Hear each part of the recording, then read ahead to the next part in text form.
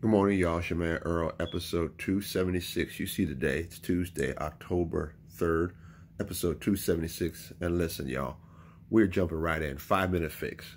We're going to deal with poor communication. All right.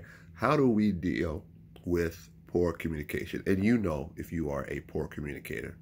All right. You know that. We're not going to sit here and give you 1,000 things that you do when you're a poor communicator. And you know if you need your communication needs work, okay? I can tell you this is an area that I have worked on deliberately, and let's jump into it, okay? 5-minute fix, episode 275, fixing poor communication. The number one way to fix poor communication is to become an active listener, which means you deliberately listen twice as much as you talk. Now, that's an easy thing to say, hard thing to do, especially if you're a talker, because of people who talk a lot, they are hypnotized, they are mesmerized by the hearing of their own voice.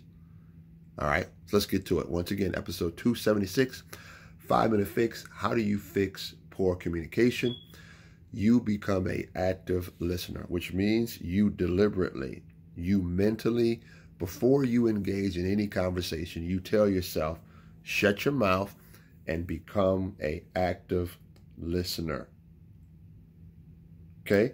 Which means you pay attention to what the other person is saying. Which means you stop trying to have your rebuttal before the other person even has their own thought out. Okay? You become an active listener. I'm going to say it again. How do you fix poor communication? You become an active listener, which means you shut your mouth and you listen 2 times the amount of you talking. Remember, there's an old saying.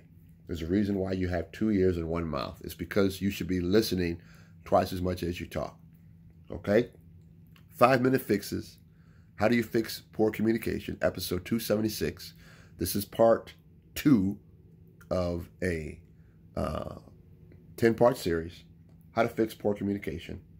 Become an active listener. Okay?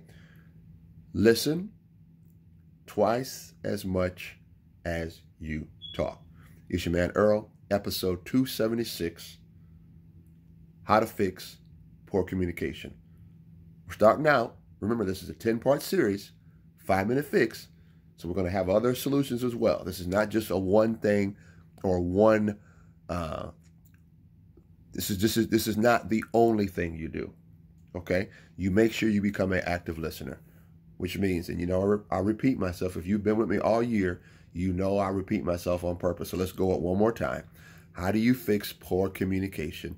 You deliberately go out of your way, shut your mouth, and listen to people twice as much as you talk.